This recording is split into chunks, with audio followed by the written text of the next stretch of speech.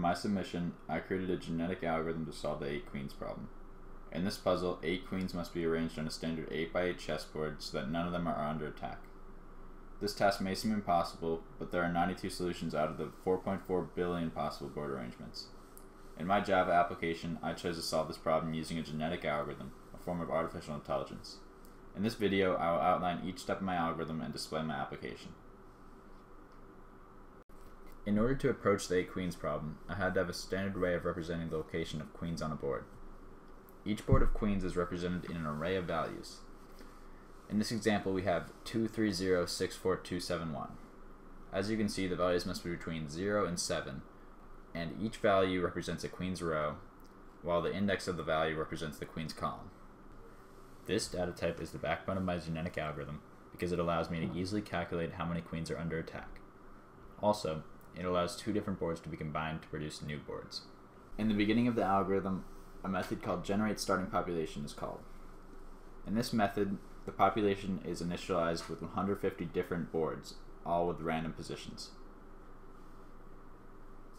To find which board is the closest to solving the puzzle, a fitness function is applied to each board. This function counts how many queens are under attack on the given board. Then, the array of 150 different boards is sorted in order of fitness, so that the most fit board is at the beginning of the population. To produce the next generation of boards, reproduction must take place. Similar to natural selection, the more fit boards are more likely to reproduce children, while the weaker boards will have less influence on the next generation. In reproduction, 2 parents are chosen from a random function, which can be seen right here in code.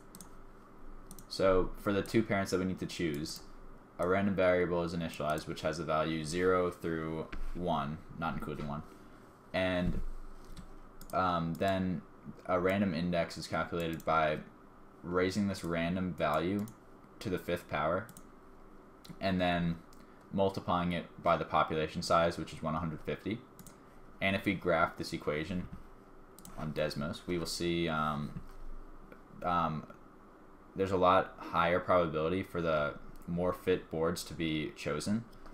So the boards that are ranked under 20 will have about a 65% chance of getting chosen, while the boards 20 through 150 will have 35% chance of getting chosen.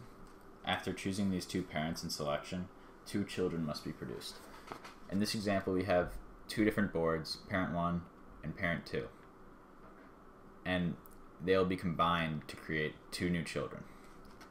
So next, a random crossover point between 1 and 7 is chosen for each set of parent boards. So for this set we have 3.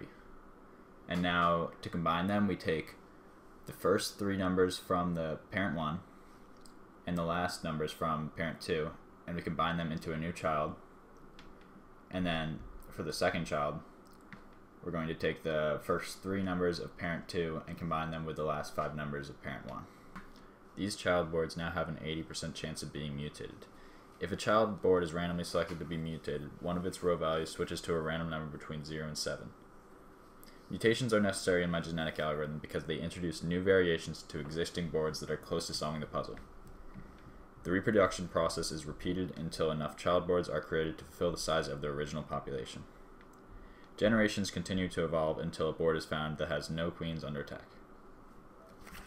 My program allows users to customize many different variables in the genetic algorithm, such as mutation chance, which controls the percentage of boards that are mutated in each generation, selection factor, which influences the amount of strong or weak parent boards being selected for in reproduction, population size, which determines the number of boards in each generation, and number of generations and delay in milliseconds.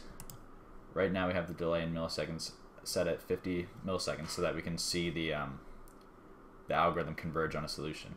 So when you hit restart, it'll start converging, and then in 9 generations it reached a fitness of 0 with this board, because you can see that none of them are attacking each other. And so that means that we found our solution. And if we want to try it on a higher board, we can increase the board size.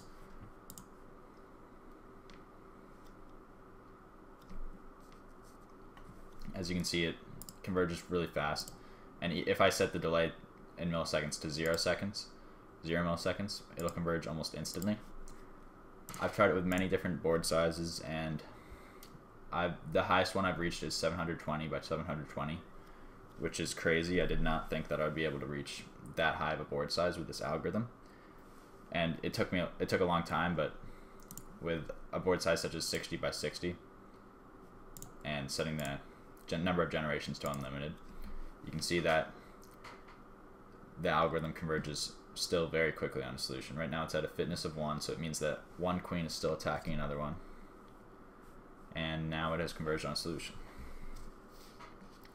So as you can see, my algorithm converges on solutions very quickly and can be scaled to find solutions for larger board sizes. I hope that this makes a great tool for developers or users who want to test specific variables' effect on the efficiency of the NQueens genetic algorithm.